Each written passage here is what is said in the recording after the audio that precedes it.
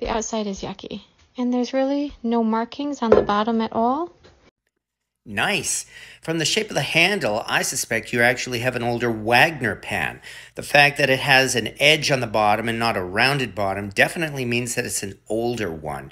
It could be anywhere from the 1890s or so to maybe the 1920s. If you were to strip it down to the bare metal, you'd be able to identify it more and be able to date it. But really, if you're just cooking with that pan and enjoying it, then there's no reason why you can't continue doing that. Hope that helps.